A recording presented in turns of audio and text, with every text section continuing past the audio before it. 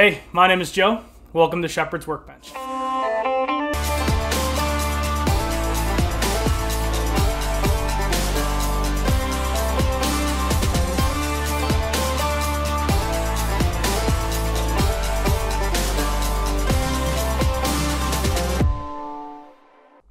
right, so this is what we're going to be building today.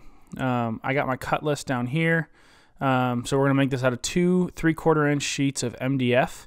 Down here, we're going to have little spot for shoes and things like that, with a little bench top seat.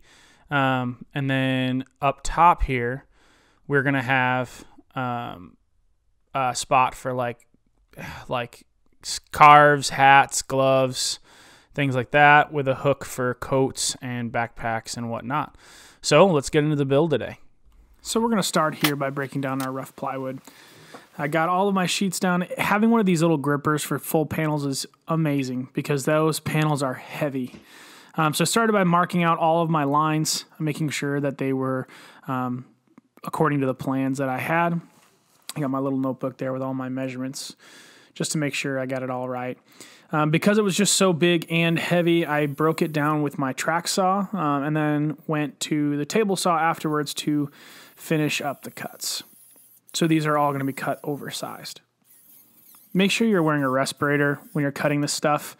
It can be, especially if it's not labeled formaldehyde free, it can have a lot of chemicals in it, especially when it's being cut like that and dust is just going in the air. So now that we got all of our pieces cut, it's time to start assembling everything. So now that we got all our pieces cut, it's time to start cutting down and refining all of our cuts. So I did that all on my cross-cut sled, just cutting all of the dividers into pieces to make sure we had everything.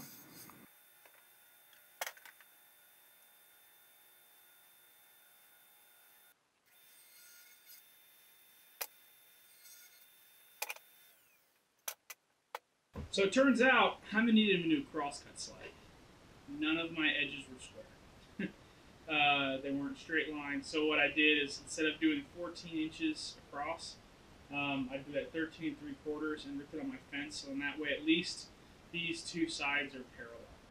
So I'm going to put all of my dividers in, mark out where those locations are, and then drill out pilot holes and countersink from the bottom, just to glue and screw them all together.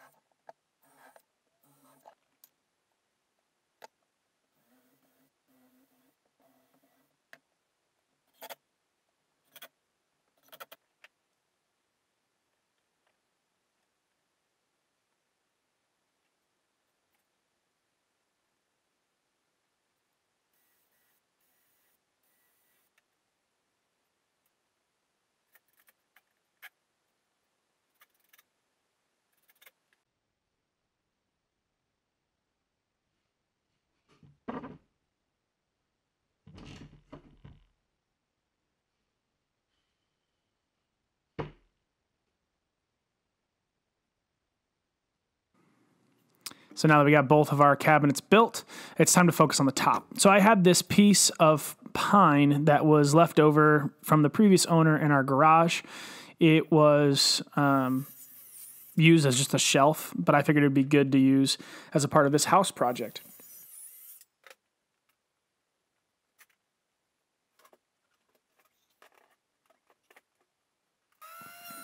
So I took all of the pieces to my planer and jointer just to mill them up, to get all of that scale and dust and crap that was all over it, and make sure it looked nice and was prepared for stain.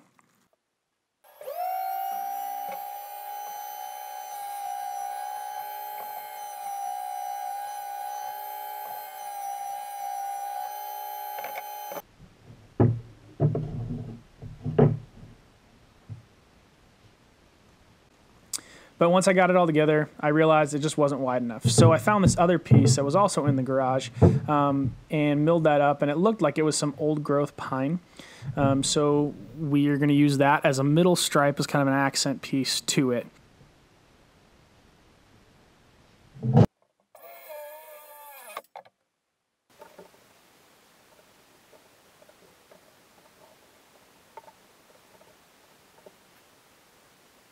So I took my biscuit joiner, marking out all of my lines for my biscuits, put them all in, and glued the whole thing up.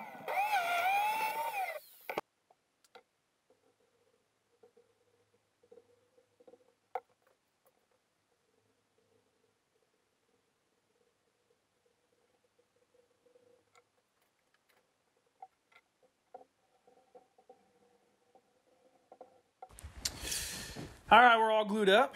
I got some call boards on here. It started to kind of potato chip on me. But we'll leave it in the clamps overnight, and we'll see where we're at in the morning. I may get to started on that backer board. What I realize I'm going to do is I'm going to attach the top piece and leave the bottom floating. I realize they're super heavy. So trying to carry them in with while they're attached would probably snap that 3/4 inch MDF. So I'm going to attach the top and then leave the bottom separate, and I'll finish that up later. So we'll see where we're at in the morning on this one. Once I got it all glued up, I kind of just took off the harsh edges with my belt sander and orbital sander, and then took it to the table saw to cut it down to size. Also ripping it by taking equal parts off both sides, making sure that my sanded side was down on the face because that was the flattest part of the board. And I wanted to make sure that was the edge that I referenced.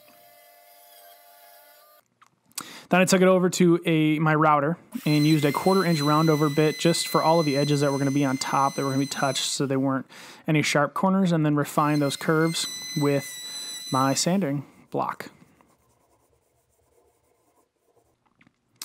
So then we can use stain. Now I know what you're thinking. Joe, no self-respecting woodworker uses stain. But here's the thought process.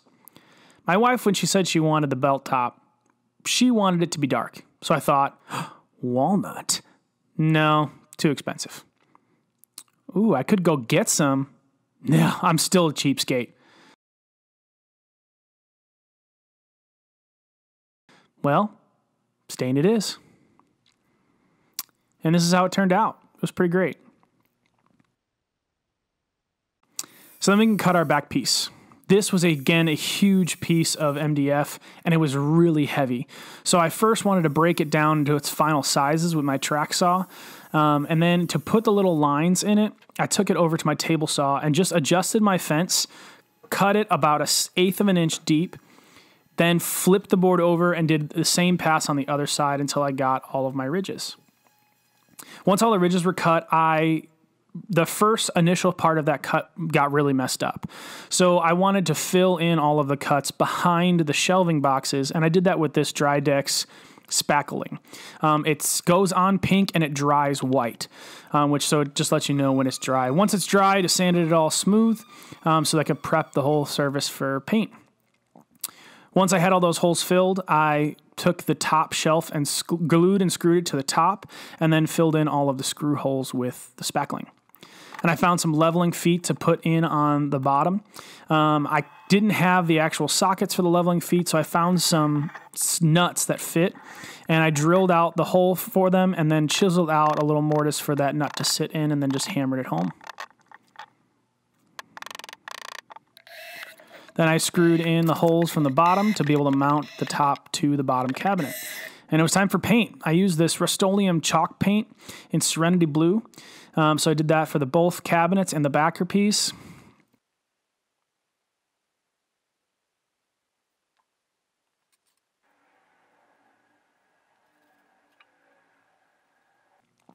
And while that was drying, I took the time to take some water-based polyurethane to the top. I ended up doing 2 coats, sanding with 220 in between. Now, my wife wanted a little contrast, so I had this white chalk paint that I did for the inside of all of the cabinets. And then the project was done. My wife really loved it. It took a little longer than my other projects, but if you want to see more projects coming up, like and subscribe to this video on my channel. and we'll see you back here next time.